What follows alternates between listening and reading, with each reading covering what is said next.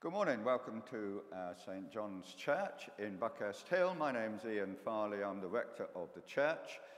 If you're a member of our normal church family, good morning to you, and we pray that you would enjoy worshipping with those of us who are able to lead here in the church. And if you're a stranger to our church family, we welcome you too, and we pray that you would be blessed by participating in this church service with us. Let me begin with an opening prayer.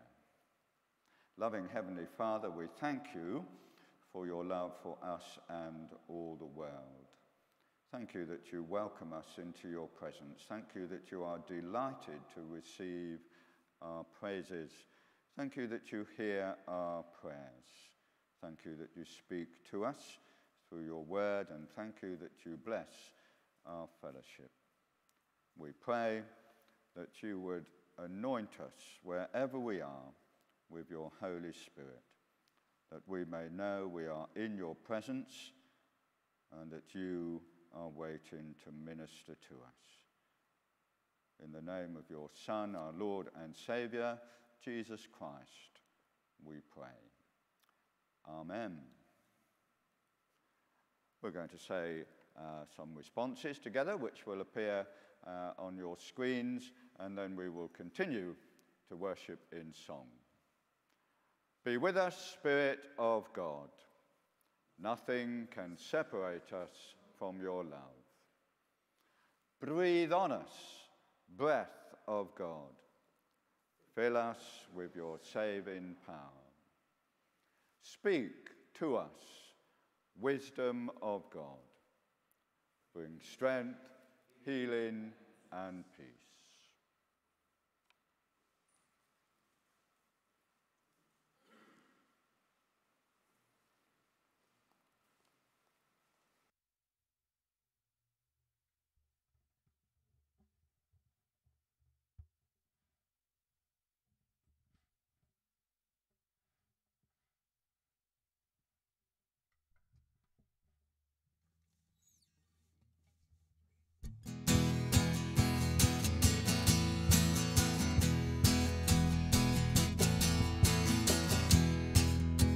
A sea of voices, we are an ocean of your grace,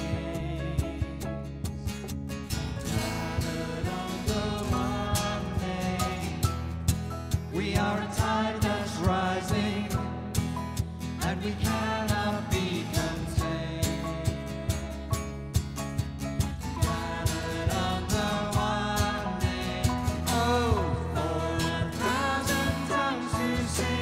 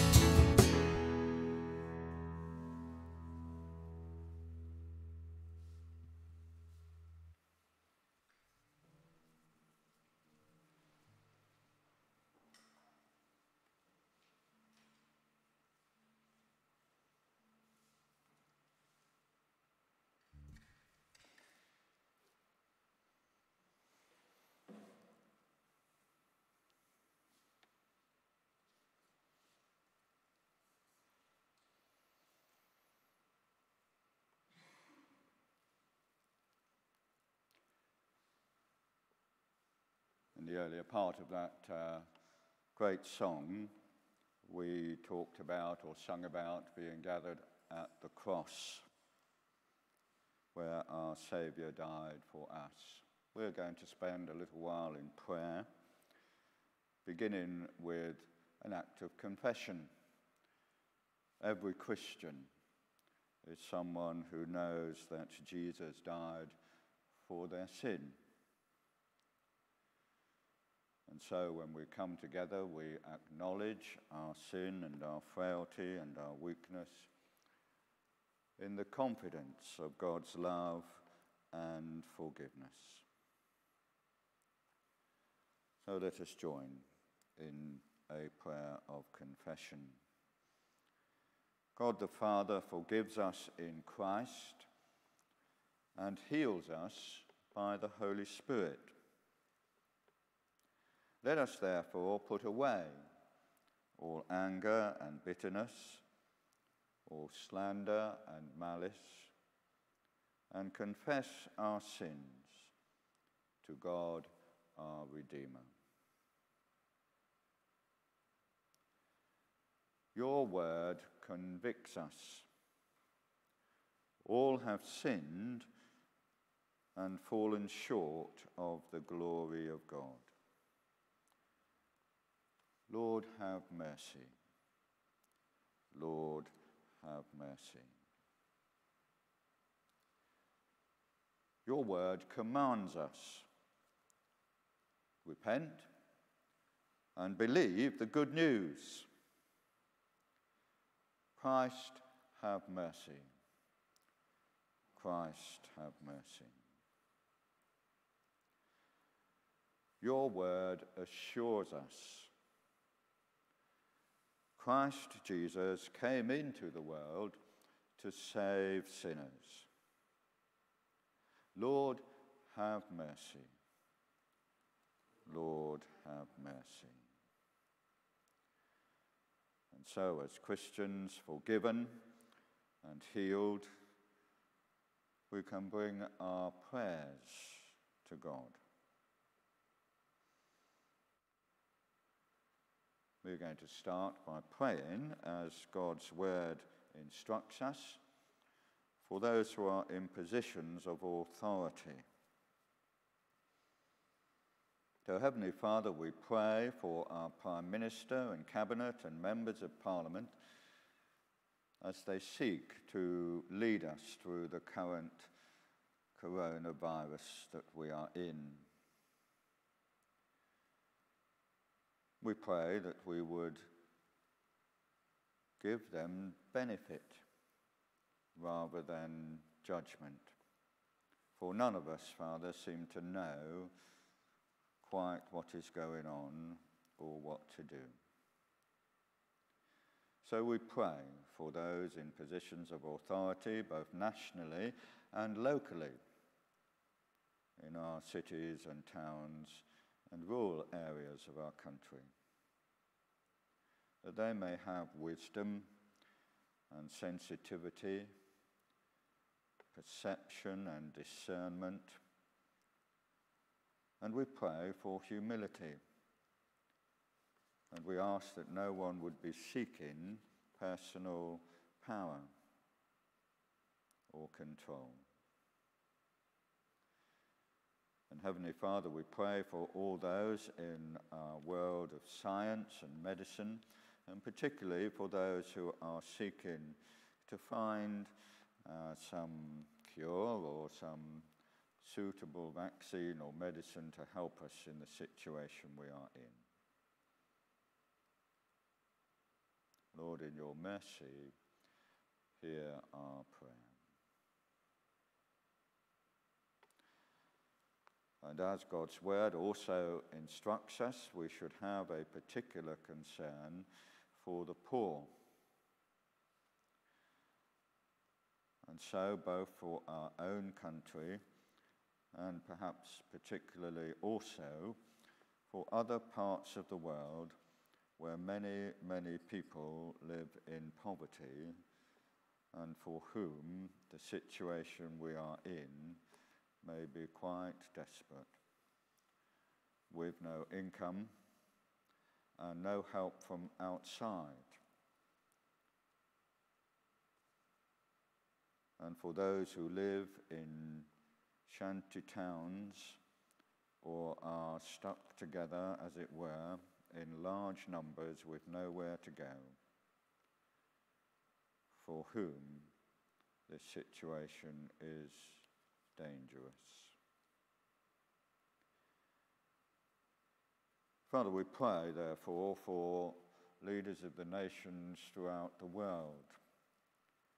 And we ask that there may be cooperation between the powerful and the less powerful, and for cooperation between the rich and the less rich, and for cooperation between those who seem to be coping and for those for whom this is overwhelming. Lord, in your mercy, hear our prayer.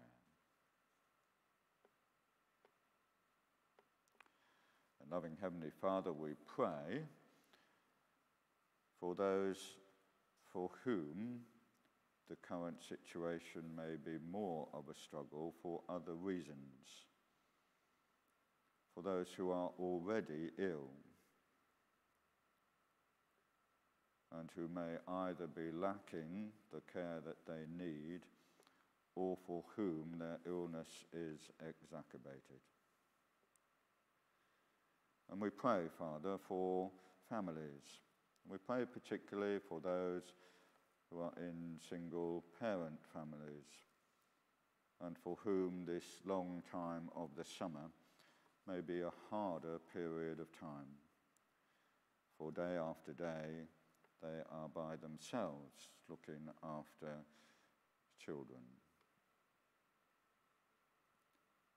We pray that there may be neighbours who know and care and are able to help.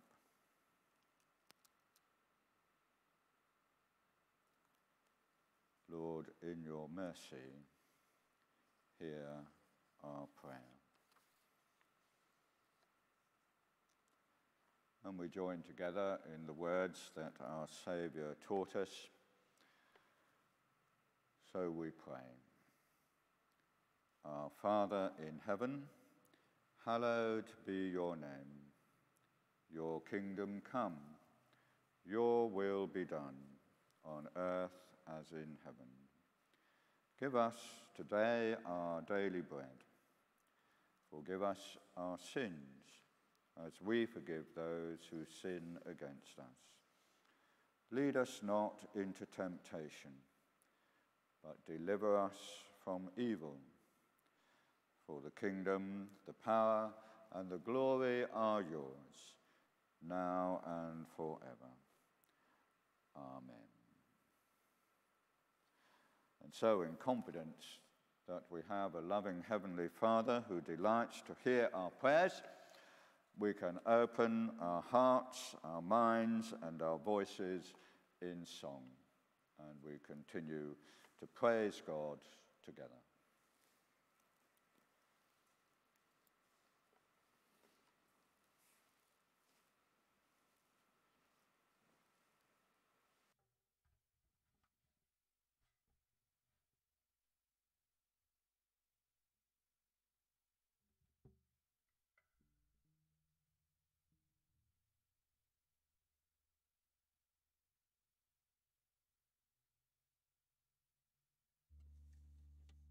It occurred to me during the week that your life goes in phases.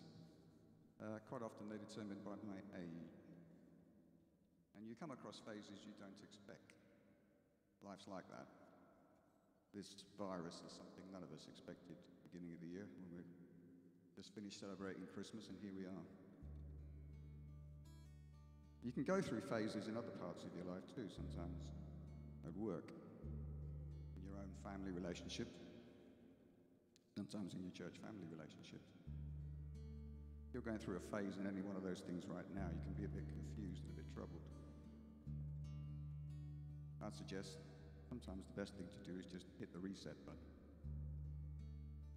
and can do this.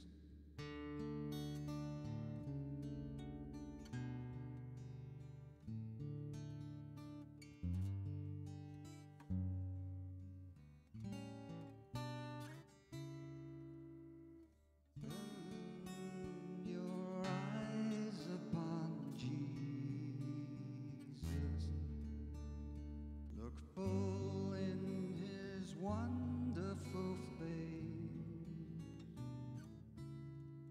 and the things of earth will grow strangely dim in the light of his glory and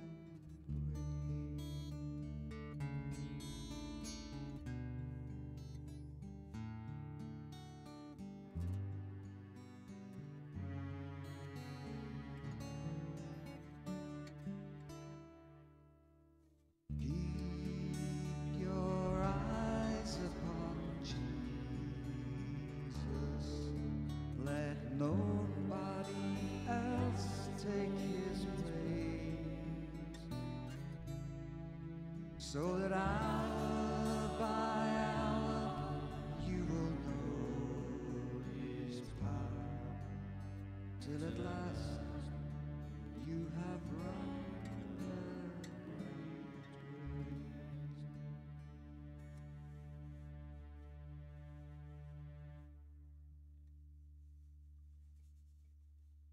And you can also focus on this every day, every minute of every day, every conversation, thought, action, reaction.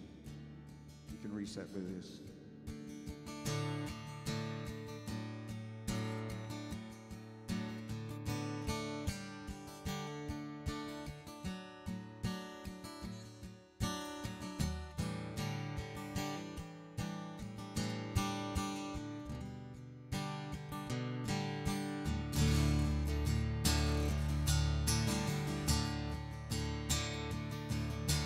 Jesus, be the center, be my source, be my life, Jesus.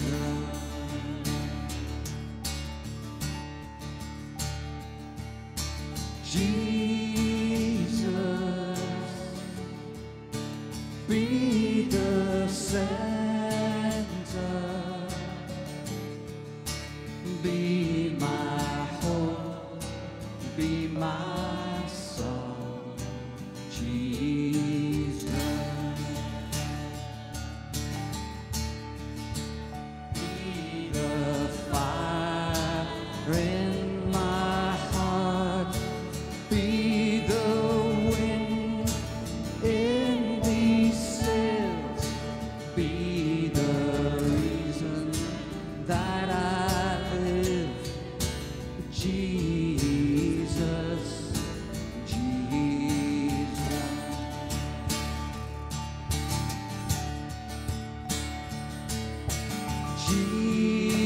Jesus,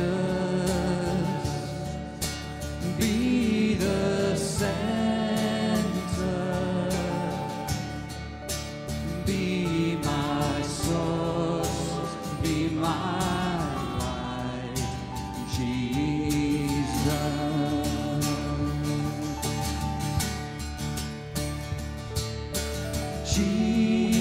Jesus, be my vision, be my path, be my guide, Jesus.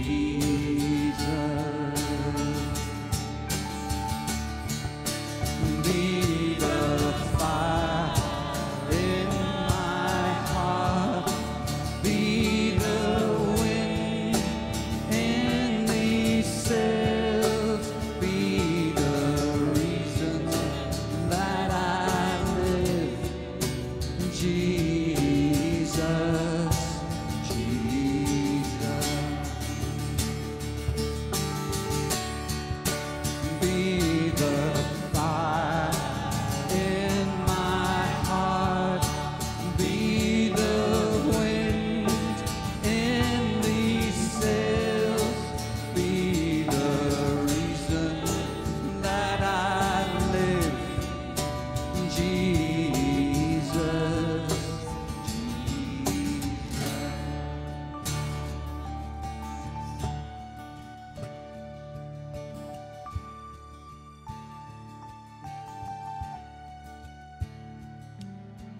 Jesus,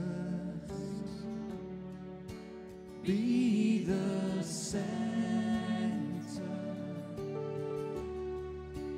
be my source, be my life, Jesus.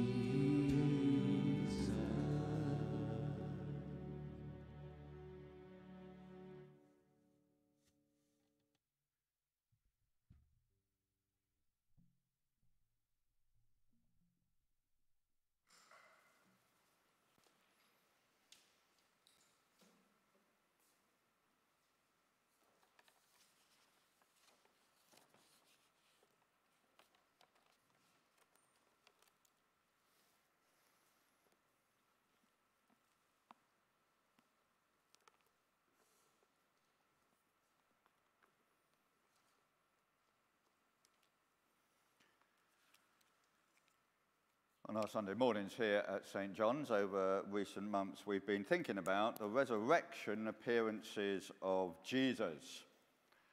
And we're coming today to just consider actually one sentence from the Bible, but we're going to do a bit of preparatory stuff before we get to it.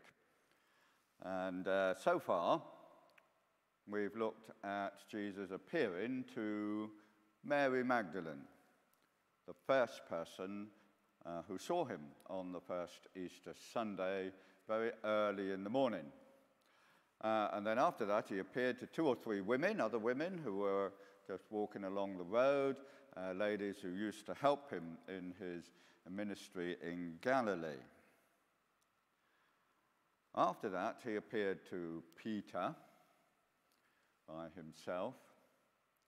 And then fourthly, all still on the same day, he appeared to 2 men who were walking along the road out of Jerusalem to a village about 7 miles away.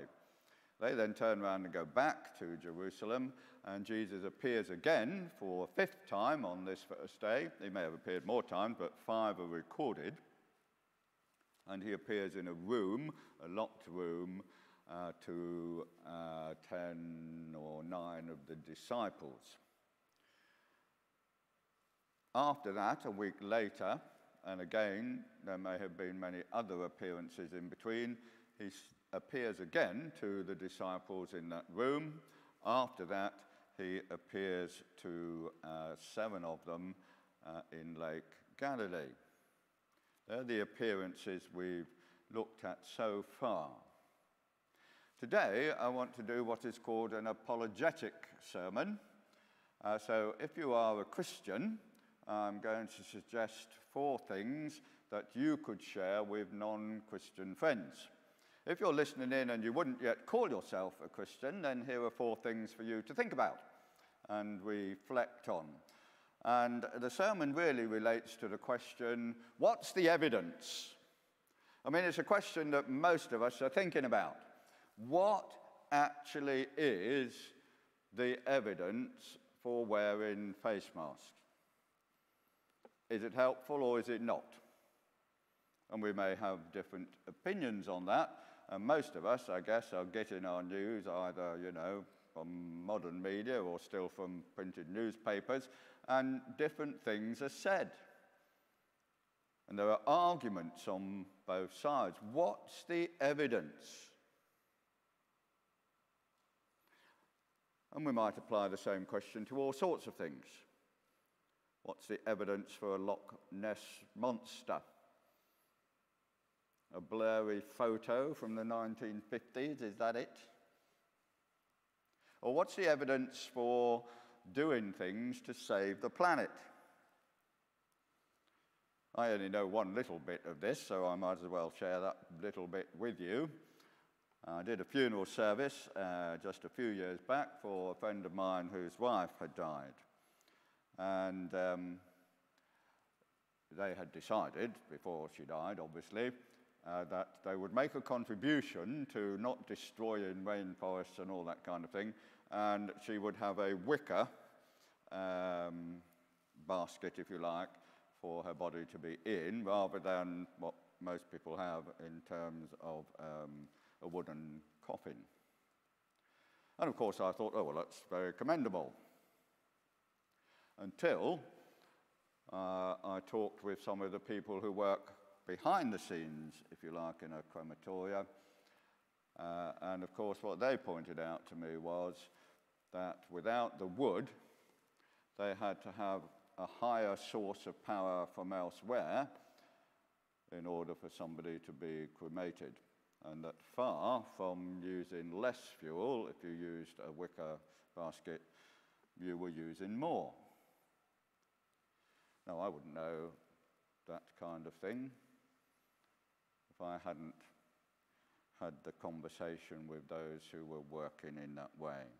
What is the evidence for God?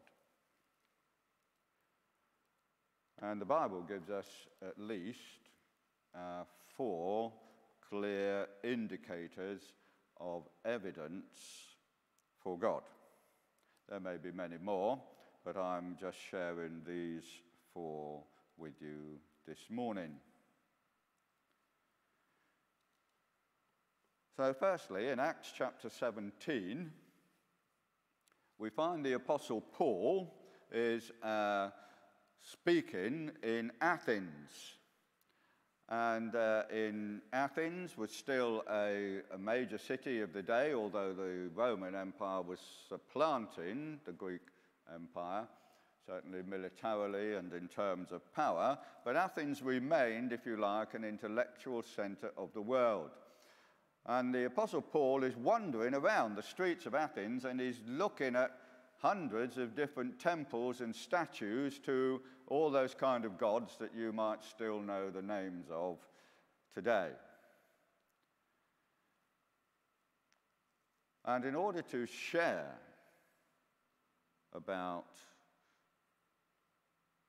Jesus' Heavenly Father, our Heavenly Father, the God who created everything, he quoted these words, verse 28 of Acts chapter 17. In him, that is God Almighty, in him we live and move and have our being. As even some of your own poets, that's Athenian poets, have said, we are indeed his offspring. And the point the Apostle Paul is making here is that simply to exist as a human being on the earth is actually evidence of an existence of God. Because all of us live and move and have our being in him. We haven't self-created ourselves. No, we are in some way encapsulated, every human being who has ever lived, within God. In him we live and move and have our being. Which is why, of course, people even ask a question, who am I and where have I come from? You wouldn't even think about the question if it were not true that we live and move and have our being in God. So the sheer existence of human life, argues the scriptures or the Apostle Paul in Acts 17, is evidence that there is a God.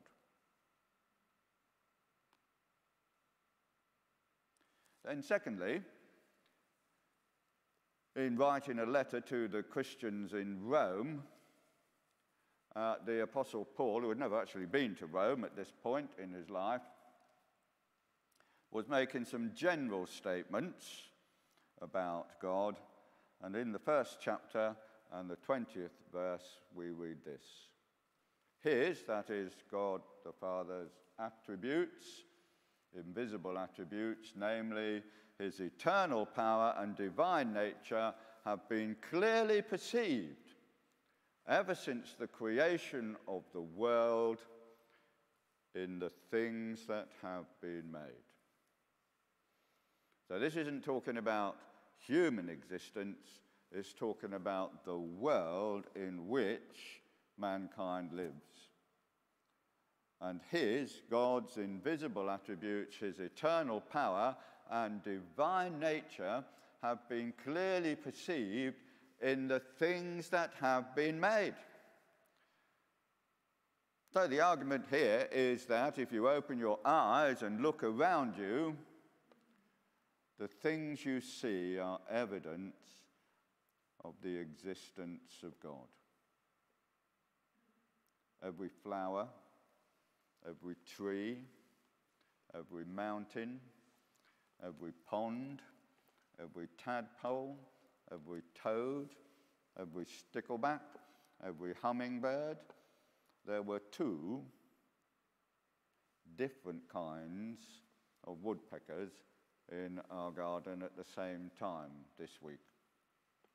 I can never remember which is which, but there was a green one, which I think might be the lesser spotted one, and there was one that was red and black, which might be the greater spotted one. I'm not quite sure. But both of them were digging up the ants. I was saying, eat, eat, eat, eat more. There they were in the garden, both at the same time. If you open your eyes and look around you, if you delight in all the nature programs that you might be enabled to see in all the wonders of our current technological world, if you love David Attenborough and all his productions, if you enjoy just going out for a walk and watching the wind blow, all of these things, says the Apostle Paul in Romans chapter 1, every created thing is evidence of God. And we should open our eyes and see the wonders of the world. So that's a second argument from Scripture about the existence of God. But then a third argument, and these 2 are about Jesus, occurs when the Apostle Paul in Acts chapter 26 is on trial for his life. He's been arrested. He's in the land of Israel, and he was arrested in Jerusalem, but then taken to the coast to a town of Caesarea, and there he's put on trial. And the Roman governor and indeed the king of the area are both there listening to Paul. And he's telling them about Jesus, and he makes this statement in Acts chapter 26, verse 26, to the king: "This has not been done in a corner." The life of Jesus has not been lived in a corner. It hasn't been hidden. It has been publicly displayed. And you, O king, he goes on, you know it. You actually know all these things. I think often today we have a completely wrong understanding of Jesus' 3 years of ministry. We can make it ecclesiastical. We can soften it down. We can think it's a procession of this event and then this event and then this event, all kind of steadily going along. When in reality, from the first day to the last, it was rumbustious in the extreme. Jesus hardly ever had a spare moment. There was hardly any time except in the middle of the night at the top of a mountain where he was by himself. He was utterly and completely surrounded by people, day after day after day after day after day after day. Of course he was, because rapidly and clearly the message spread around that this guy, this wandering rabbi up there in Galilee, he heals everybody of everything, every time, everywhere. Let's just say that again. the message that was spreading around was that this Galilean wandering rabbi healed everybody of everything, every time, everywhere. Well, what would you be doing? This is a time where there aren't hospitals. This is a time where doctors are rare. This is a time without anesthetics. This is a time of very limited knowledge of the human body, but evidently people are blind, and evidently people are lepers, and evidently people can't walk, and evidently people can't talk, and evidently people are possessed or mentally ill with all sorts of things. If that was your friend, or your child, or your parent, what would you be doing? The answer is you'd be doing what thousands of other people were doing. You'd go and find him. Here is a woman who has been ill for 12 years with something internal inside her, and nobody has the foggiest idea what it is or what to do about it, and she's wasted all her money on every doctor she can find, and she's worse off. But we read she had heard about Jesus. So she goes to Jesus. She finds Jesus, and in the midst of a crowd, says to herself, if only I could touch him, I will be healed. And she does touch him, and she is healed, because Jesus heals everybody of everything, everywhere, every time. So there are crowds and crowds and crowds of people around Jesus. Every day of his ministry for 3 years, never alone. Thousands and thousands of people. So that when he turns up in Jerusalem, the place is absolutely manic, jam-packed. These things, says the Apostle Paul 30 years later, these things were not done in a corner.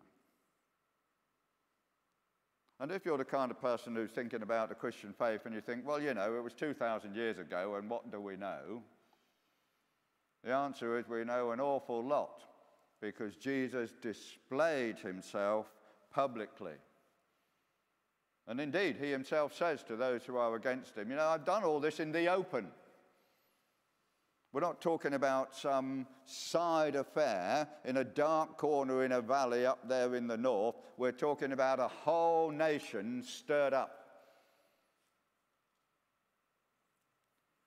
These things were not done in a corner. But then fourthly and lastly, and specifically on the resurrection, we read in 1 Corinthians chapter 15 and verse 6 this. Then he appeared to more than 500 brothers at one time,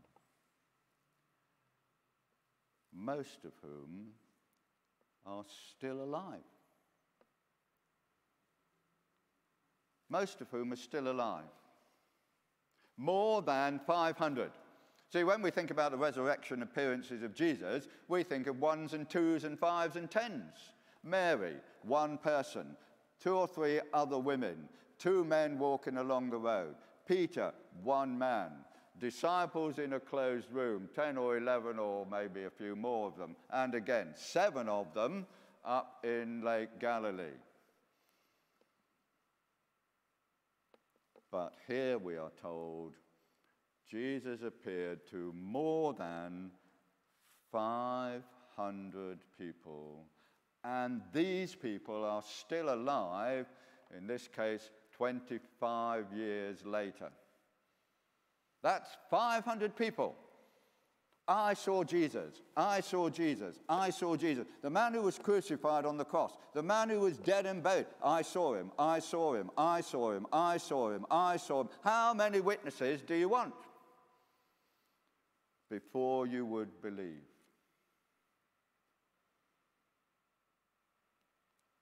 Hundreds and hundreds and hundreds and hundreds and hundreds of people saw Jesus risen from the dead. At the end of the day, that is the bedrock of the Christian faith. We're not following some cleverly devised myth, the apostle writes in one of his letters. We're not following something made up. We have people we can go to who will tell us, I saw him. 500 people have not yet seen the Loch Ness monster, so you might be wise to be hesitant about believing it. But more than 500 people have seen the risen Lord Jesus. At the end of the day, a Christian declaration of faith can be reduced to 3 words. Jesus is alive. That's what a Christian believes. Jesus is alive. Who was this Jesus? Well, we know all sorts of things about him because he didn't do his life and ministry in a corner. He publicly displayed it. And actually, we know he was sent from God the Father, the one who made all the world and everything you can see. And anyway, I'm a human being here, and I ask these kind of questions because ultimately I live and move and have my being in God. What's the evidence? The evidence is quite strong. You might want to think about it. Thanks be to God for his word. Amen.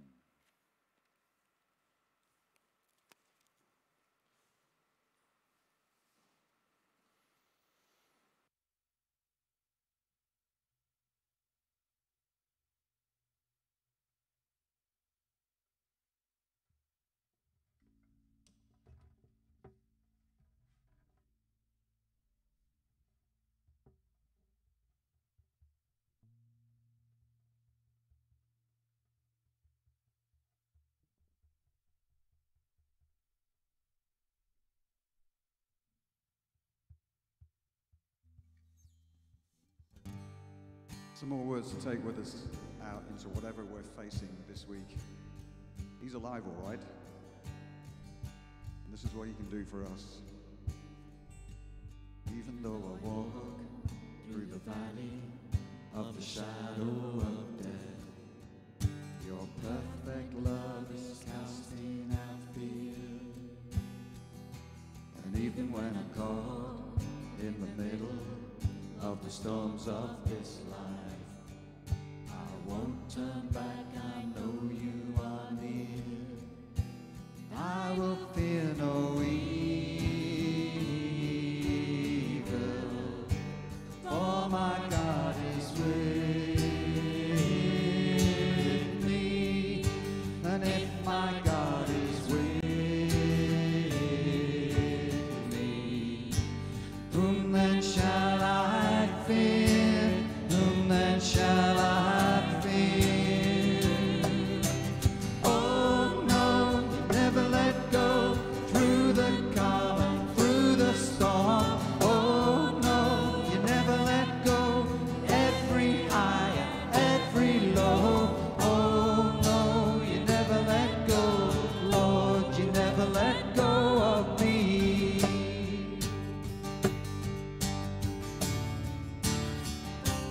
I can see a light that is coming for the heart that holds on.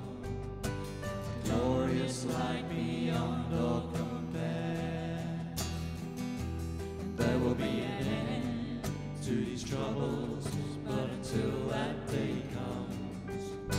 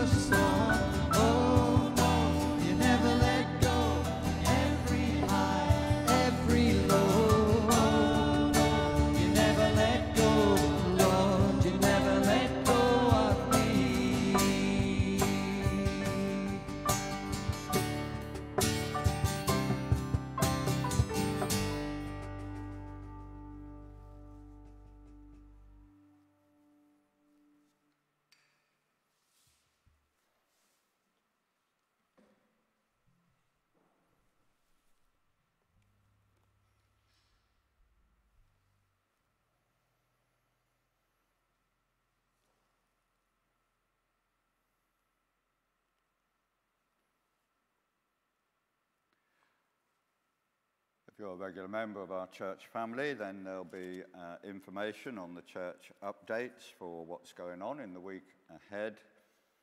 We have a service this evening, and if you're listening from anywhere, you're welcome to join us at 7 o'clock this evening.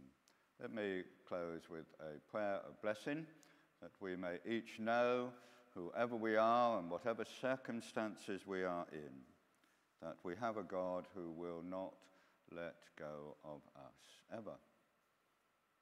Loving Heavenly Father, we thank you for the promises of your word. Thank you that we may know that you are with us wherever we go and whatever may be going on. And we pray for any who may have particular fears of their health or their income in these current days. And so we ask that we may find our peace in you. And so may the blessing of God Almighty, the Father, the Son, and the Holy Spirit rest upon us all this day and always.